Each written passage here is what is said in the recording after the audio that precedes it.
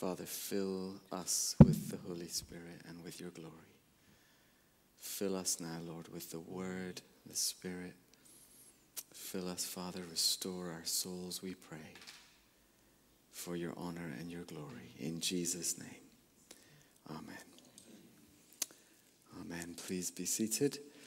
And what a lovely sweetness of the presence of the Lord there is with us tonight. It's so wonderful. Thank you. Thank you for participating and joining in and being part of this. This is why it's wonderful to join in with what the Holy Spirit is doing. So, can you open your Bibles, please, to Psalm 23? Psalm 23. I think the mic might be booming a little bit again tonight. Psalm 23. Some of you might have got this on your sheet. I gave it on a sheet as well in front of us. The Lord is my shepherd. I shall not want. He makes me to lie down in green pastures. He leads me beside still waters. He restores my soul. He leads me in the paths of righteousness for his name's sake. Even though I walk through the valley of the shadow of death, I will fear no evil, for you are with me. Your rod and your staff, they comfort me. You prepare a table before me in the presence of my enemies. You anoint my head with oil. My cup overflows. Surely goodness and mercy shall follow me all the days of my life, and I will dwell in the house of the Lord forever. And we're looking tonight just at the theme of healing and restoration. Last night, if the word for last night was the word repent, the word tonight is come. Come. And actually, I wanted to just kick off with that scripture as well, just from that we had prayed over tonight from Matthew 11. Just turn to Matthew 11. And I want you to memorize this Bible verse. Matthew 11, verse 28. Probably know it already. Matthew 11:28, it says, "Come to me, all who are weary and burdened, and I will give you rest. Take my yoke upon you and learn from me, for I am gentle and humble in heart, and you will find rest for your souls, for my yoke is easy and my burden is light." I love that passage of scripture. There's something to do, which is to come. There's something to leave, which is the burdens with Jesus. There's something to receive, which is the rest of God. And I love it. It mentions rest twice in that passage. It actually says, "I will give you rest." So that's the grace gift of God. God's going to give us rest. But it also says we can find rest. We can discover rest, which is wonderful. And we discover that through the yoke of Jesus, the light yoke that Jesus wants us to have. And that is what God wants to give us. The calling, the ministries, the anointings, the giftings of the Holy Spirit are the yoke of Jesus on the church to bring the gospel to the nations. And he calls us to do that with rest and with love and with coming to him. And as I came in tonight, I think I just, something in my spirit reminded me of a quote from Martin Lloyd-Jones. He said, I won't get this 100%, but he said 99.9% of all our troubles as Christians is that we are ignorant of God. And he said, oh, that we had some conception of him, the glory of God, the awesomeness of God. And I think that's so true, isn't it? So often when we go wrong, so often when we struggle, is that we somehow lost sight of Jesus. We somehow lost sight of God. And when he comes back into focus, that's why that beautiful chorus, turn your eyes on Jesus, look full in his wonderful face. The things of the earth will go strangely dim in the light of his glory and grace. And I think that's where so much rest and restoration and healing comes from, is actually seeing God as God really is and getting that right view of God in our lives And then we know we can trust him. We know we can wait on him. We know that he is faithful and true. That's why worship is such an antidote to anxiety and fear, because it puts God back in the center. And as we look at this theme of rest, of coming to Christ, come to me, all you who are weary, I want us to remember it's to Jesus that we come. Because I think related to that, I've found that it's the coming to me, he says. Jesus said, come to me. And I can theorize and I can intellectualize and I can get all sorts of, alternatives, if you like, rather than him. It's really him. It's Jesus that we need. Come to me, all you who are weary and heavy laden. And that's why I think these worship times we're having are really special, because I believe we're not just singing songs, we're not just going through the motions, we're really coming to Christ. And so tonight, as we reflect honestly, and we need that restoration, that refreshing, these times of refreshing, we need that in our souls. We need to come to Christ because we are weary, because we are burdened, because we are heavy laden, and he will give us rest. And as I reflected honestly for me, I was thinking how for me, much of the time, and I really appreciate Natasha's testimony tonight, because I can relate to that distraction and that feeling of weakness through much of the pandemic, that sense of inadequacy. I'm just going to share a few things I have found for me that I think may resonate for a number of us. Tiredness. Anybody felt weary and tired and drained? Kind of empty? We feel like there's so much emptiness through that process that we've been through. Overwhelmed at times as well. Sometimes disconnected from others, and drained and disappointed. And the struggle, I have my own struggles, you have yours, I have mine. I have perfectionism sometimes. Stress, what was that from there? From one of my staff members. Mm-hmm.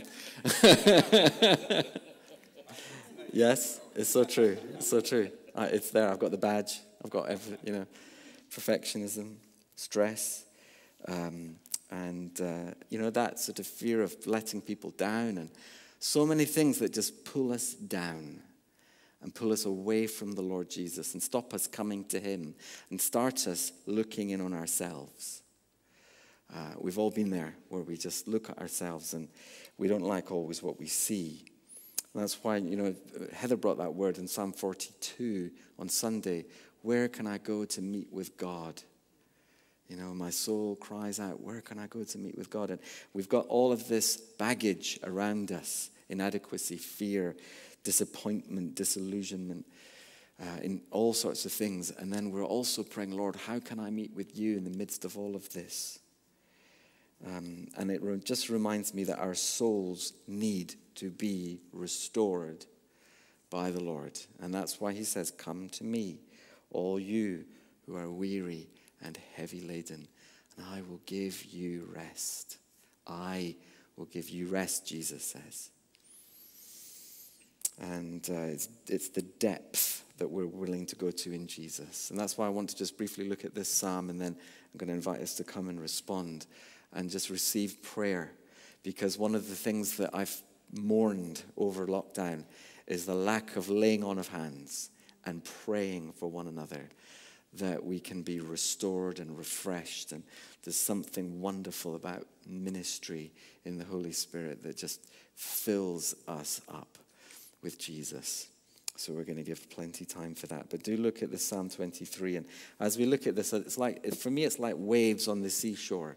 Each sentence is like a fresh wave of the rest of God coming in and sort of lapping up over your soul.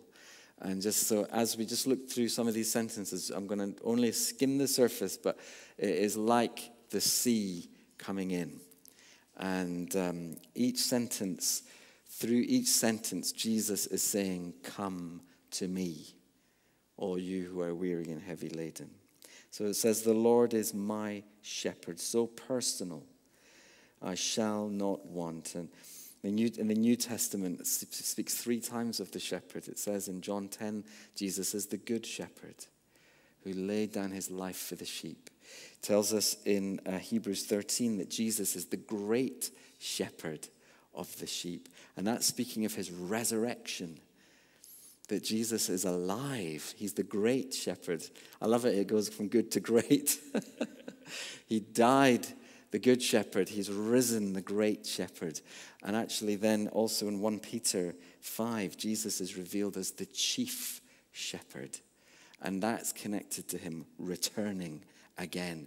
Jesus is coming again. And these things are so important for us to be restored in our souls, to remember Jesus died for me, Jesus rose for me, and he's coming again for me. And that's like getting either side of the battery and getting recharged right there through the gospel. The Lord is my shepherd. He's my good shepherd, my chief shepherd, my great shepherd and my chief shepherd. And that's so encouraging that the Lord, and he's inviting us to, he says, come to me, the good shepherd. Come to me, the great shepherd, the chief shepherd. He is altogether wonderful. He says, he makes me to lie down in green pasture. I don't know if you know that actually if you were to go into Israel, the green pasture they're talking about doesn't look green. It's actually, it probably looks like a desert. You'd be thinking the sheep were eating rocks, actually, instead of grass. But it's still called the green pasture because there's the dew, and then in the evening there's the moisture in the atmosphere that still causes the shoots to grow up here and there. And the wonderful thing here is this isn't the Yorkshire Dales green. This is more like what's really being said with he leads me in green pasture is that the shepherd leads the sheep where there is always enough. It's never that they are so full to bursting, because we know that, don't we, in our Christian life? Jesus gives us enough, our daily bread. He gives us our daily bread. He doesn't make us greedy and fill us up for the week. He gives us our daily bread. And that's what the green pasture is, daily bread. Jesus has enough for today for you. And when, by his grace, you wake up tomorrow, there will still be enough tomorrow. That was the lesson they learned with the manna in the wilderness, in the water, that Jesus would give them enough for the day. And there was always enough supernaturally. He says, he leads me beside still waters. And I love it. This isn't a rushing stream. This isn't some sort of noisy, waterfall. This is calm, still, quiet waters. And we need that place of calm and quietness and waiting. There was a lovely sweetness on that word tonight about waiting on the Lord. And that's he leads me beside still waters. Be still, my soul. Be still and know that I am God. And we need the stillness in our lives to be restored. And I say this as a person, you probably all know I'm a busy person. I get on with things. But it is important to be still. He leads me beside still waters. And that water, that refreshing water. I'm doing a lot of writing at the moment about the water of Scripture that's being saturated with God. And the whole theme of water in Scripture is rich. Jesus talks about being the living water, and he is the water. It says there, he restores my soul. He binds us up, he heals us, he comforts us, he strengthens us. And remember, each of these phrases, Jesus is inviting us to come to him. If we want that restoration, we come to him. It says in Psalm 30, verse 11, he turns my mourning into dancing. He lifts my sorrow.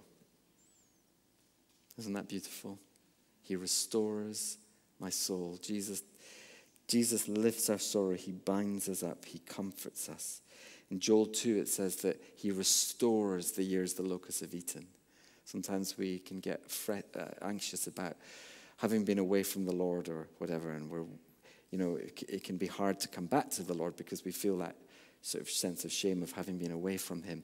Well, you know what? Jesus can restore what's been lost. He can restore the years the locusts have eaten. And in 1 Peter 5, it also speaks about, after you've suffered a little while, that the Lord will restore you and make you strong and steadfast. That's 1 Peter 5:10. But he restores my soul. I think that's such a rich phrase, and it's one of those rich sentences of Scripture you just want to chew over. If you sense that your soul is empty, if you know your soul is in need of refreshing, it does us good to just meditate on that Scripture. He restores my soul. And hear Jesus saying to you, come to me, all you who are weary and heavy laden, and I will give you rest. He leads me in paths of righteousness.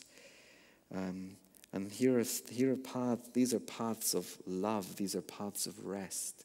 I want to say, as we are restored as well, I believe these are paths of fellowship.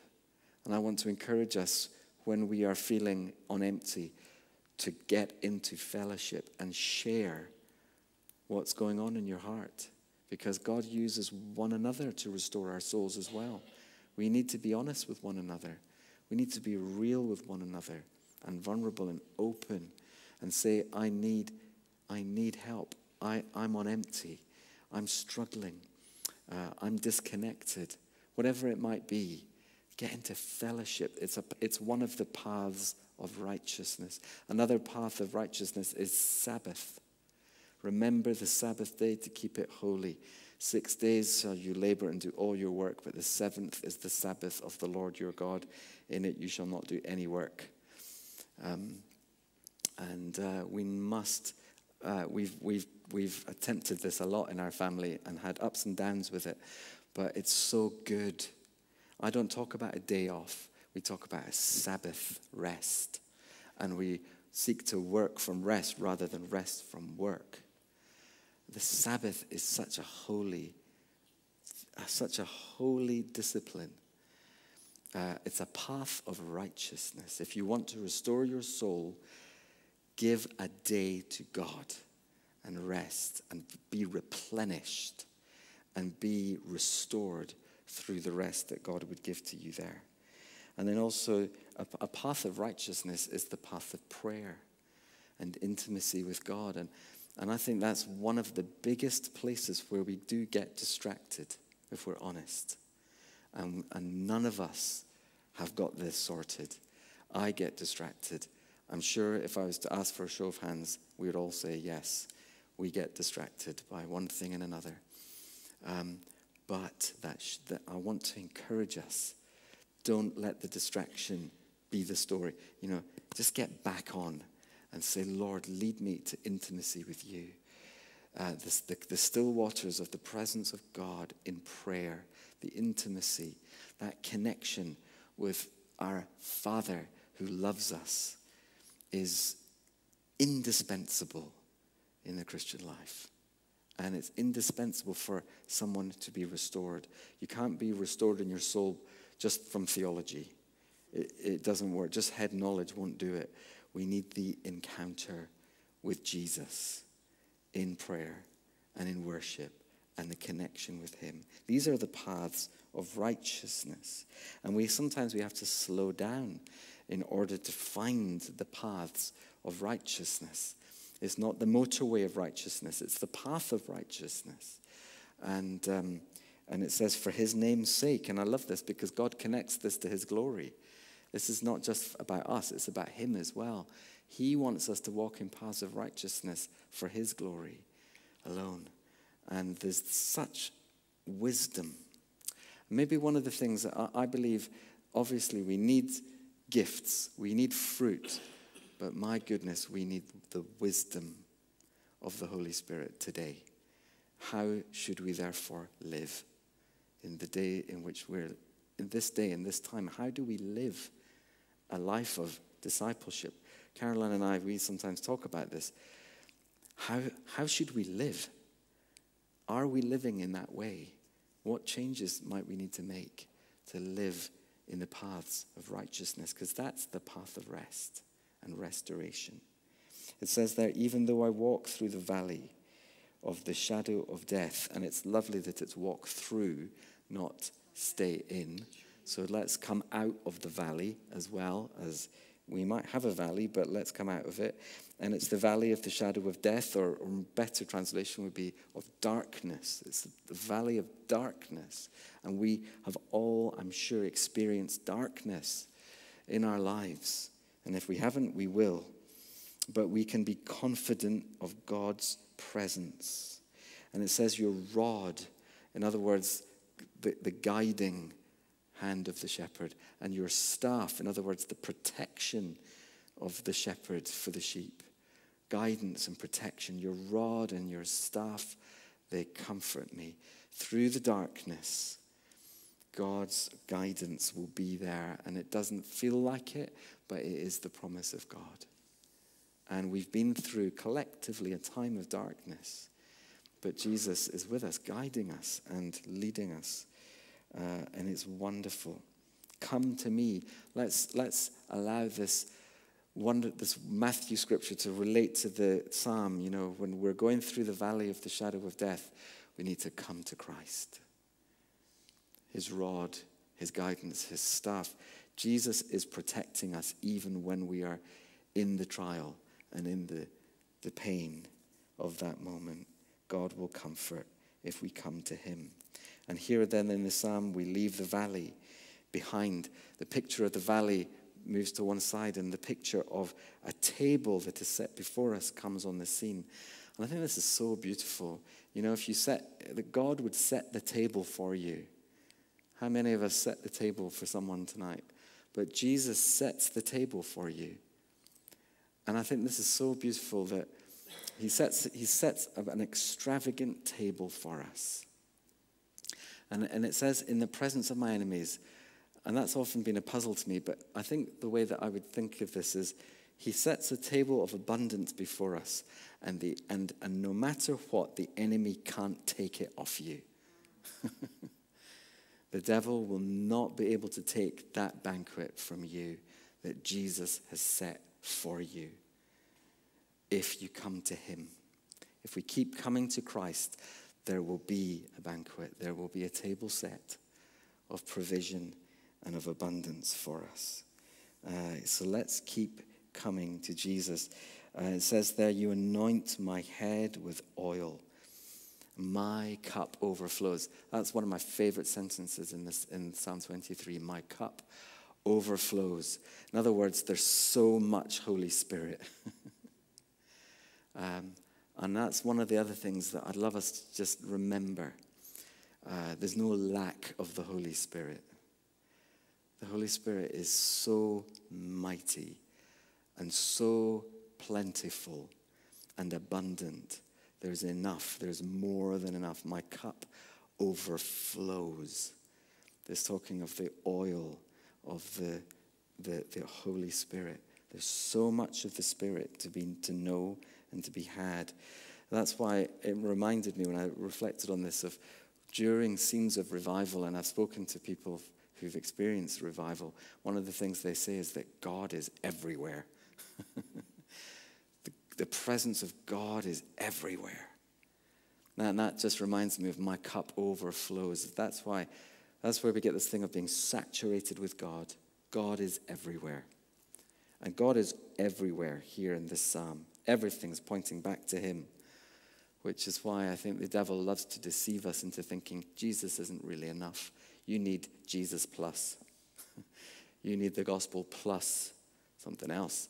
But actually, I believe that the psalm would tell us that what's in here is enough for us. My cup overflows. You see, God is everywhere here. We've had the shepherd of the sheep. God is the guide for the traveler. He's the host for the guest.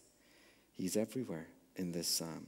And then it closes by saying, surely goodness and mercy shall follow me all the days of my life. The goodness is there for my needs. The mercy is there for my failures. Surely goodness and mercy will follow me all the days of my life. And I will dwell in the house of the Lord forever. There's time and eternity there. It's so encompassing. God has thought of everything. And he covers us in every way imaginable. He's before us, behind us, to our left, to our right, above and below. We are completely surrounded by the grace of God. Isn't that wonderful?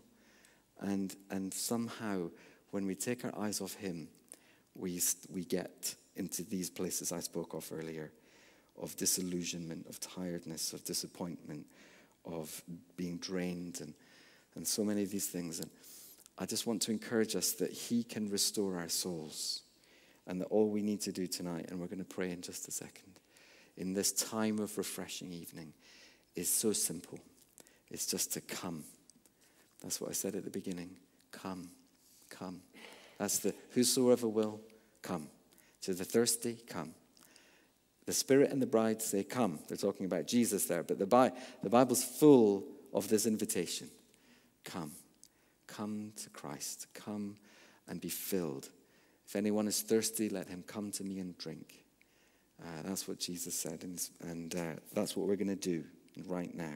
We're going to come to Jesus for refreshing, for healing, for restoration in our souls. Amen? And it's so wonderful. So let's do that now.